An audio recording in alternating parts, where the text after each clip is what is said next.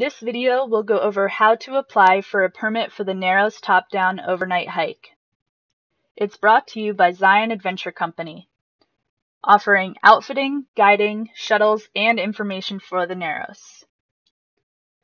A permit is required for the Narrows Top-Down hike. On the Zion National Park website, you can apply for a permit for the one-day hike or the two-day overnight hike. This video will go over step-by-step how to apply for the overnight permit on the park's website. Begin by opening an internet browser and typing the web address for the Zion National Park website in the address bar. The web address is nps.gov/Zion. Hit enter and you will be taken to the Zion National Park homepage. Scroll down the page until you find the link for Wilderness Information and Permits. It can be found on the right-hand side of the page.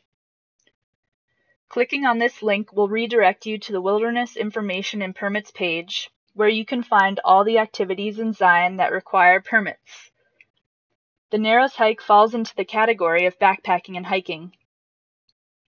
Click on the link for backpacking and hiking to be taken to a new page. On the backpacking page, scroll down until you find the link titled "Make a Reservation for a Backpacking Permit."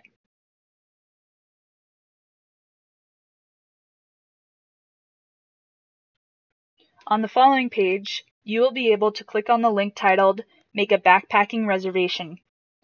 Reservations for the Narrows are available online during a 3-month time frame. On the 5th day of every month at 10 a.m. Mountain Standard Time, reservations for the next month become available. On the following page, you can use the drop-down menu to select which resource or campsite location you would like to make a reservation for. The Narrows campsites that are reservable will start with the words Virgin Narrows. All of the other names are for campsites in other areas of the park. A campsite with a lower site number indicates that it occurs earlier in the Narrows. The number in parentheses refers to the maximum group size for that particular campsite. Only one group is permitted to stay at each campsite, meaning there will be no other groups sharing your campsite. Select the campsite of your choice and you will be directed to a page with 3 calendars on it. The dates in green indicate that there are still reservations available for that date for your campsite. The dates in red indicate that reservations are no longer available for that date. Walk-in permits will become available one day prior to the date and can be applied for at the Park Visitor Center backcountry desk. The number in the bottom left-hand corner of each date indicates how many permits are available for that date. You can select a date by clicking on the date's number in order to take you to the permit application page.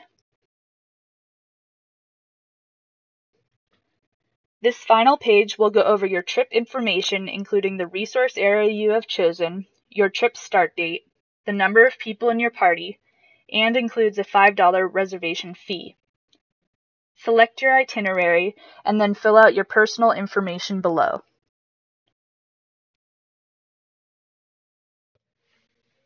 Thoroughly read over the permit conditions regarding leave no trace ethics and flash flood safety. After doing so, agree to each condition by selecting the checkbox on the left. When you have finished and looked over the application, scroll to the bottom of the page and click the Submit Reservation Application to have it sent to the National Park Service.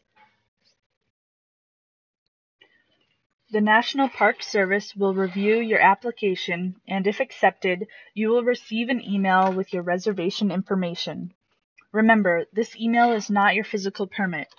You will need to pick up the permit from the backcountry desk at the National Park Visitor Center the day before or day of your hike. When making plans to pick up your permit, be aware of the backcountry desk operating hours.